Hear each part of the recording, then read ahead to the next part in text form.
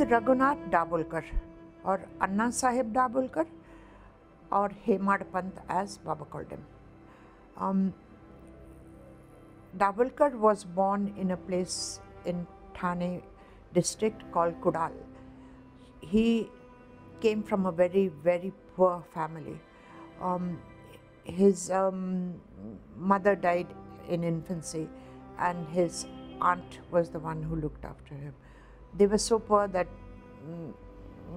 Dabholkar, although he was very bright, was not able to have a very good education.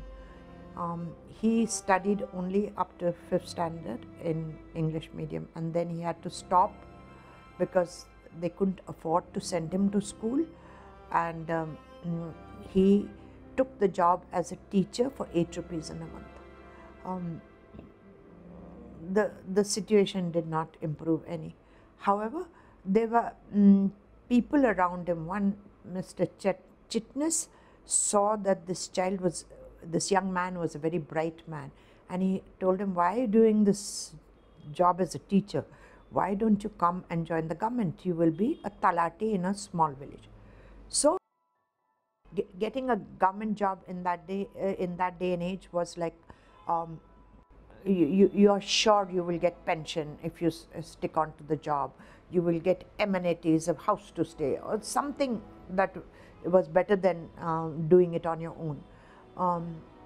So he joined the government service, and thus, through just sheer hard work, the superior would see how good he did and then give him a little promotion and so on.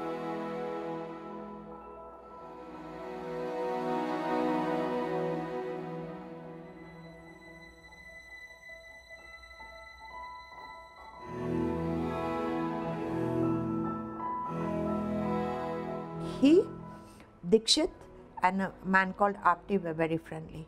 They used to read the Bhagavad Gita together, and they had made a pact that any of us who ever meet a Satpurush like Shivaji Maharaj's Guru, Ramdas Swami, would tell the others. So we'd all go and meet that Satpurush. Dabholkar was rather skeptical about Sadgurus, but Dikshit came, and from Shirdi only, he wrote to Dabholkar and said, "There I met Sai Baba, he is out of this world. I mean, his divinity is so much." Dabholkar's mind was wavering. He said, "I'll go," and then Dikshit told him, "You didn't go," and took him to task. And then he decided to go. Then his friend's son expired in Lonavala, and that friend had asked a guru to sit by him when everything else failed. He asked the guru to sit and by him so that that child would recover, and the guru did do that, and the child expired. So he said, "What's the use of having a guru if he can't even save a life?" So he didn't go. But Chandorkar was after him, and he said, "Dabholkar, you have to go." So then he comes to Shirdi, and once he sees Baba, of course, his life changes.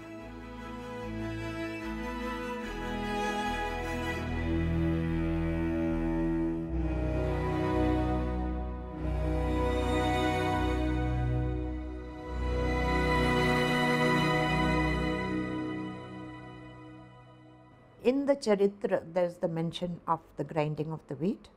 At that time, Dabholkar was present, and he saw that, and he wondered, Baba is an ascetic.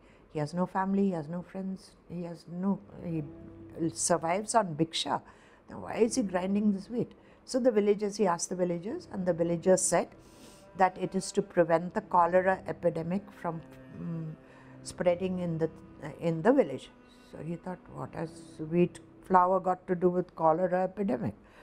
So that gave him the idea. And of course, Baba told the 4 women to go and throw it on the outskirts of the village, and the cholera epidemic did not enter Shirdi. So he had that proof. So he said, "What is this?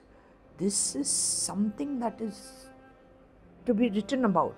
It is a wonder. It's a miracle. How can wheat flour stop an epidemic from spreading?" So he thinks that he should write Baba's Charitra. That very evening, while they are in Dikshit Wada, he and Bale Bhate have a very heated discourse. Bhate says that you should have a guru. Then Dabholkar says, if we sleep, what is a guru going to do? We don't need a guru. It's our destiny and hard work. We have to do things for ourselves. So this went on for a long time, and finally no conclusion was arrived at. Next morning, they go to the Dwarkamai when Baba says, what was going on in the Vada? What was the discussion about? And then he looks at at Dabholkar and says, what did this Hemadpant say? So they tell Baba about it, and thus Dabholkar gets the name of Hemadpant. Hemadpant was a very famous man who wrote many books, and he was from the Yadav dynasty, and he was very famous for the mathematical things and all that he did. So this was like Baba was telling him what his future job would be, because with the grinding of the wheat and the flour, the idea, the seed of writing Baba's Charitra came there. Then he calls him Hemadpant, and so he was a prolific writer and a very good one. So this thought was there. But however, he asks Shama to ask Baba, and Baba says, Baba, don't say that you're a poor begging for kid. This guy Hemadpant wants to write your thing, so say yes and don't say no to him. So Baba says, if he lays his ego at my feet and believes that I am doing the writing, then it shall be done. So you keep notes and chronicle all the things that you see. Before he met Baba, he was very egoistic and very proud that he could win any discussion that was going on. Any argument, he always won. So he was he had a lot of pride in that. And when Baba calls him Hemadpant, it strikes a note, and he says, Baba is really bringing down my ahankar. So as time goes on, we find that Dabholkar literally surrenders totally to Baba, and he's a very egoless person, as if one can be.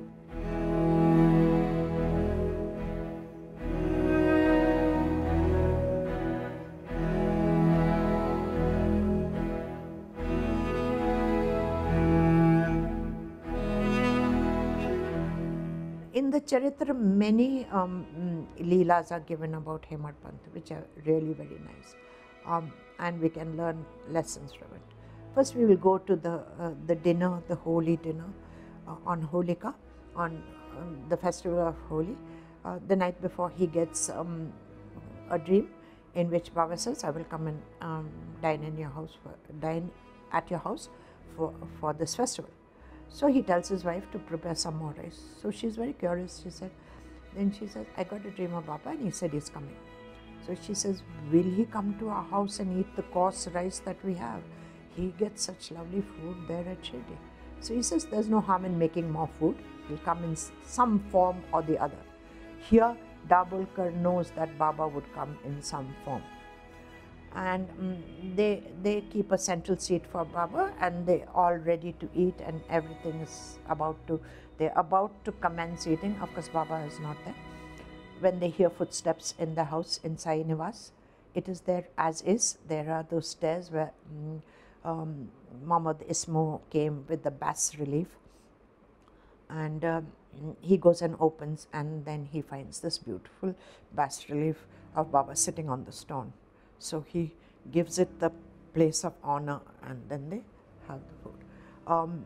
Other Leela is, there was a gentleman called Sate. He was in great financial difficulties and had a lot of difficulties and calamities in his life, and he comes to Shirdi. And Baba tells him to do Parayan of the Guru Charitra for 1 week. So he finishes the Guru Charitra and he gets a dream. He comes to his home and says and explains the Charitra to him. So he asks Dikshit, he says, I don't know what this dream means. Please ask Baba whether I should do another Parayan. So Dikshit asks, and Baba says, yes, do another reading of it. Dabholkar is sitting with him and he feels 7 days of reading, Sati gets blessed with the dream.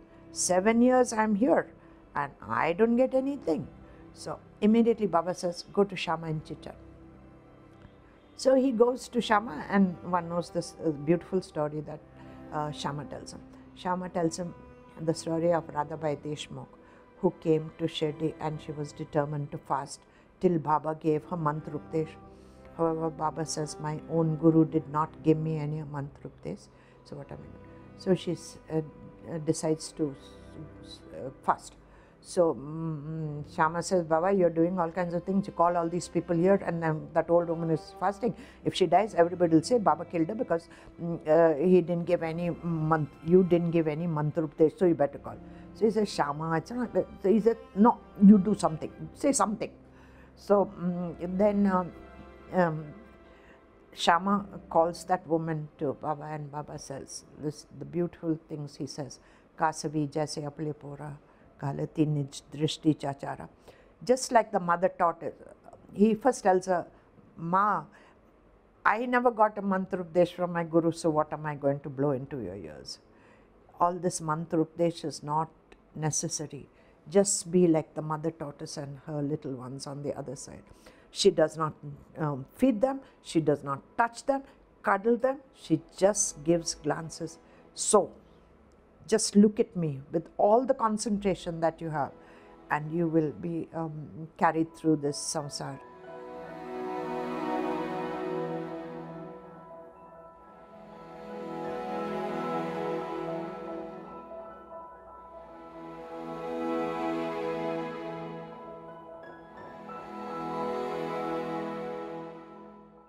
Just before Baba's Mahasamadhi, Baba gives him buttermilk to drink, and he says, Pivun Gere, after that is, drink the buttermilk. After this, you are not going to have the opportunity to drink the buttermilk.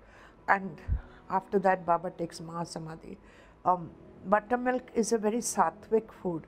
So one sees that the journey that Dabholkar did, from this egoistic man who would argue and think that, you know, he's so proud that he can win the argument, to this guy who has become so humble and so surrendered to Baba that time and again he says, I'm not writing it.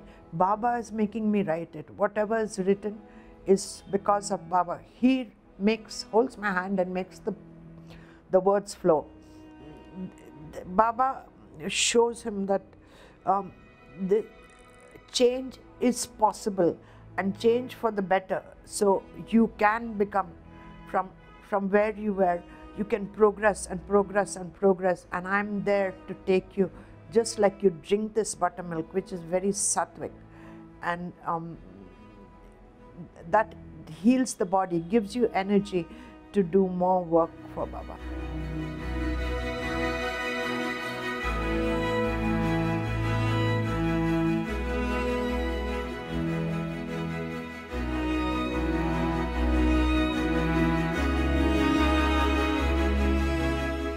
Dabholkar had a daughter and she was married, and Baba says to Dabholkar, she had a very difficult pregnancy, and Baba says to Dabholkar, I will come in your house as your son. So Dabholkar is quite happy. She does give birth to a little boy, and when it's okay for Dabholkar to enter the room, he enters the room and he finds that the child is thrown in one corner and the mother is not willing to touch the child. So he looks at the child and he finds a halo around the head. So he tells his daughter, don't be afraid, this is Baba's gift to us. This child is a very precious spiritual being. So that is why you see all this. But she does not want to touch the child. Now 2 days pass and the child is not given a drop of milk. So he takes the child, the only thing he knows is Baba. He takes the child to Shirdi, and then Baba puts the child in his lap and puts his thumb into the mouth of that baby, and out pours milk from his thumb, and the child is doing well. This child goes on to become Dev Baba, who is one of the spiritual leaders, a very spiritual man, a guru in Ambarnath.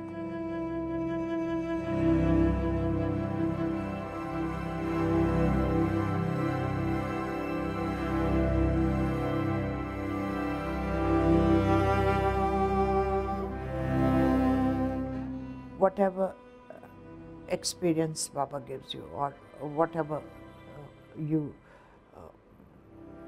experience happens in life, write them, spread them. You never know whose life you will change, because through the Charitra, hundreds upon thousands of lives have been changed. In fact, people read the Charitra every day, one chapter, or they just put their finger in and open it and they get the answer to the question that they're asking. So you never know. If you write a Leela that happened to you, you may change somebody's life. The other thing is Dabholkar's demeanor, how it changed through his contact with Baba. The very word Hemadpant was a blow to his ego, in the sense that Baba says, oh, you are like Hemadpant and you think you won the argument. You have to surrender your ego to your Guru. You cannot have that I am writing, I am doing. You cannot have it. And if you don't have it, then you'll finally merge with your Guru. He will look after you just like the mother tortoise. Without your even knowing it, he will turn you into gold. And that is exactly what Dabholkar did for us by giving us this gem of a book. Everything is in there. The Gita, the Upanishads, laws of karma, not karma, everything is in there. Only we have to take the time to read and understand it. It is just a beautiful gatha of Sai Baba. And the nice part is in Maharashtra, the Marathi Charitra is written in OV form, so it's not read, and they sing it. So it's so alluring. Even when you pass by and the Charitra is being sung in the Samadhi Mandir, your feet just stop there and you try to find out which chapter could that have been, what is he singing, and you wait for a little while. So you're doing Shravan, you're listening to the thing. So I thank the Dabholkar for giving us this priceless gift, and that is the Charitra.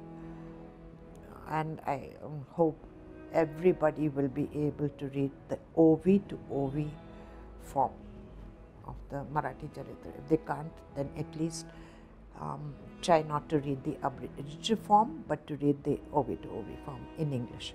So here again, I thank Dabholkar for this.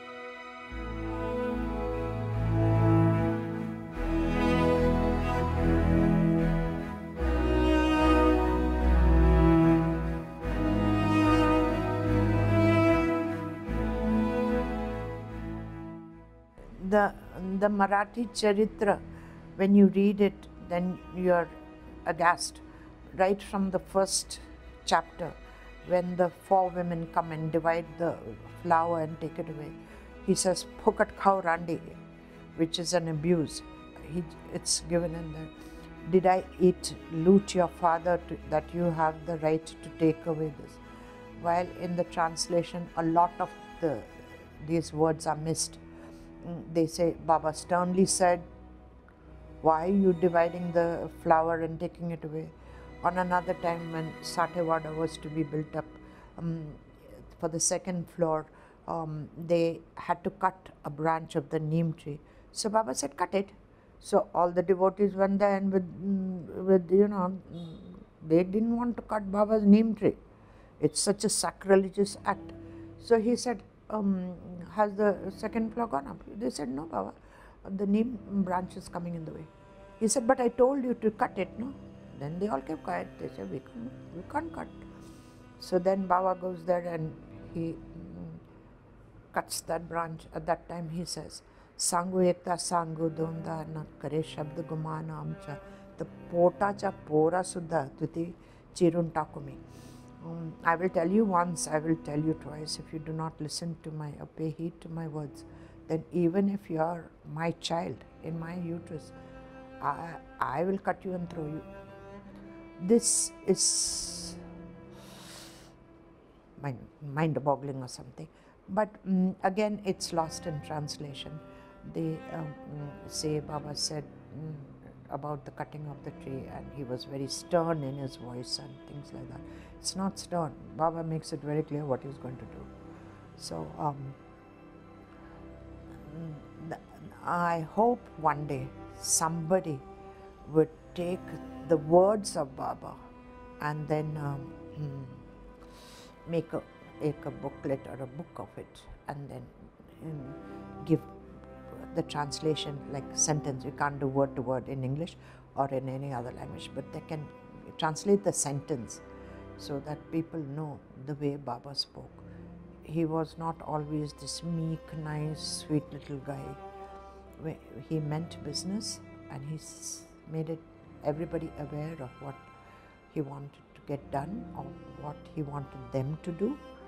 So this is what I have to say about Dabholkar's Charitra.